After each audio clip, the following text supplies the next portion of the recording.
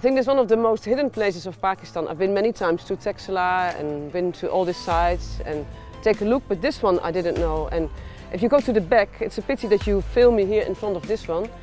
At the back you find even the same small statues who are still captured. And I think that's the place where the tourist has to come and the people to see the other side of Pakistan.